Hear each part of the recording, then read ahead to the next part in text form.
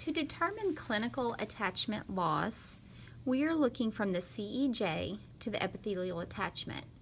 If the gingival margin is at the CEJ, then the clinical attachment loss is equal to the probing depth. In the case of recession, we're still looking from the CEJ to the epithelial attachment, but we have to add. So we're going to take, in this picture, you can see in this 3, 6, 9, 12 calibrated probe, that the probe depth that's going to be recorded is 3 millimeters. The recession that's going to be recorded is also 3 millimeters. So the clinical attachment loss of this tooth would be your 3 plus 3. So 6 millimeters of attachment loss.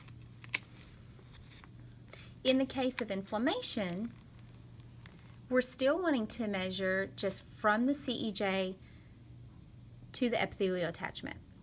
So we're going to take the probe depth, and then you're going to have to gently take your probe and feel down to the CEJ and then subtract that number from the probe depth.